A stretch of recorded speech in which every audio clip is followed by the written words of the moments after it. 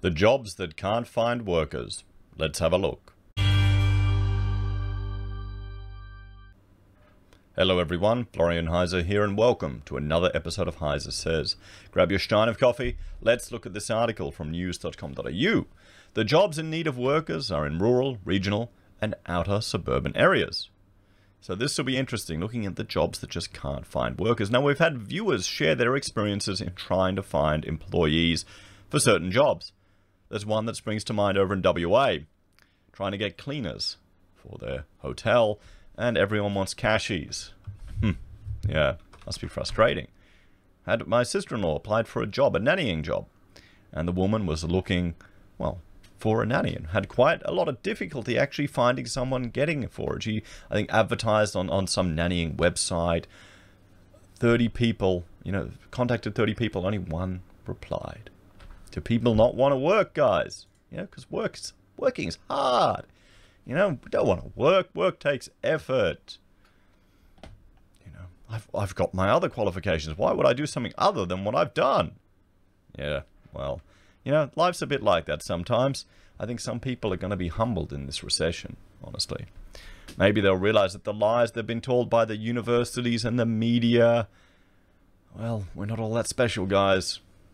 And those degrees you've got may not be worth anything.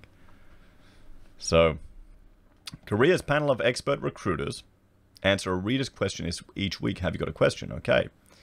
So, I've heard employers in regional and outer suburb areas of Adelaide struggle to get applicants for roles. Is this so? And if so, in what industries? Do you think these questions are real? Oh, well, we'll need the Adelaidean viewers can let us know. So this is Lisa Morris from Heise.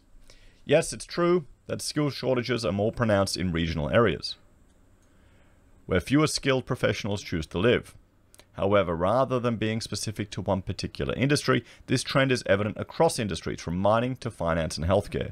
The good news is that we have seen a shift in recent months, with more employers embracing remote working and therefore willing to consider candidates who live outside their region. However, in general, when a regional employer looks for a highly skilled professional, a solid candidate attraction campaign is required. For example, we've recently run 3 campaigns to find and engage a media professional, an IT expert, and an administration manager with the necessary skills and experience who were willing to relocate. I've seen this in my architecture profession here in Queensland, and you know what? I'll bring up Google Earth for those of you that aren't familiar, because we do have some foreign viewers. Australia's bloody big, guys. It is a very big country. Very big. And we've only got a few cities. Okay? We've got a few cities and a lot of nothing in between, to be brutally honest. So, okay, I'll turn off these coal mines. So we'll go places, roads, and borders. So here we have Queensland, everyone. So we've got Southeast Queensland here, Brisbane. This is what people who live in Southeast Queensland, including myself, we think we're all of Queensland. We're all that matters. Okay, and everyone in the country can agree to that. But you've got all of this part of the state as well. And particularly you've got all these cities going up north. Here. Bundy here, good Bundy. Rum, Harvey Bay, where, the newlywed or the nearly dead. You've got Maryborough. The further up you go, Gladstone and all these places up here, Rocky. Now, when I was a student of studying architecture at university, they were doing a campaign to try and get students to do their year out in the regions up north, because you have a better quality of life. The money's the same, or maybe a little bit better, but also your experience was much better because there'd be no one else to do the jobs. You may sit here in Brisbane just doing markups where someone draws on a piece of paper and you copy it, or in Mackay you may be running an entire project, going outside, learning all this stuff because there's no one else to do it. And I wonder if they're still doing that now to try and get people to work in the regions. I know people who've gone regional and then have come back. And another thing is also the housing. For what you get a tiny little box here in Brisbane, you can get, a place with breathing room up at Maryborough or Gympie or even, Bundy. So let's jump back here. And who do we have? Another one from Justin Hinora from Hender Consulting. Regional and outer suburban areas tend to have a lower density of population as compared with metropolitan Adelaide, which is funny because, you know, Adelaide's pretty small. As a result, these areas don't tend to have the same choice of candidates. Different areas can often have region-specific industries, and some of these can be seasonally driven. It's also not uncommon for someone considering to have sought-after skills and experience in a metropolitan area to struggle to secure employment in their profession in a regional setting due to limited opportunities, and have to adapt or change industries in order to secure employment. That's another thing to consider, guys. You know, it means you're not that special. What's Andrew Sullivan says from Sullivan Consulting. Areas with low population always tend to have lower application rates simply because of the number of candidates in the areas.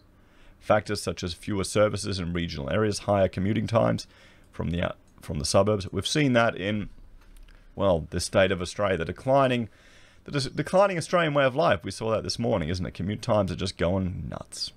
Or need to relocate can be barriers for city dwellers to apply for non-urban roles. However, regional areas are growing, especially in healthcare, childcare, education, and management, and many positions need to be filled. So if you're looking for a change of lifestyle, more space, and a more tight-knit community, consider taking a look. Well, it can backfire as well. Some of these tight-knit country communities may not like outsiders. Alexandria Rosser from Stillwell Management Consultants. While statistics suggest that 1 in 5 businesses across Australia are reporting skill shortages, regional and outer suburban areas are particularly challenging due to a range of factors. Tourism, accommodation, and hospitality providers and employers in agriculture and verticulture, for example, have been severely impacted by the pandemic's effects on reducing international and domestic travellers who traditionally took up seasonal jobs. Aged care, healthcare, education, engineering, and IT are other industries in which employers have not been able to meet their demands, while the construction industry also reports difficulty finding and keeping skilled tradespersons. So there we have it. I mean, some insight into the challenges with going remote. I guess, you know, nothing too surprising. Nothing seems to have changed, particularly from what I saw from my university days. Same thing in architecture. Everyone wanted to stay in Brisbane because you could work in the bigger firms, probably the more glamorous sounding firms, but the experience you get going regional, well, that was like hen's teeth, particularly with contract administration now. It's hard to get that these days. Anyway, guys, what do you think? Have you tried to find work regional? Have you moved regional, or are you just struggling to get workers? As always, thanks for watching. Please like, share, and subscribe to the channel. If you're a fan and enjoy the content I create here, there are a few ways you can support us. You can join us on YouTube or Patreon. You can support us using our affiliate links from Amazon, eBay, Independent Reserve, or AussieBroadband. You can buy a merch from HeiseSays, use a gold pass from the Perth Mint, or support us via PayPal. Take care, and I'll see you all next time. Bye for now.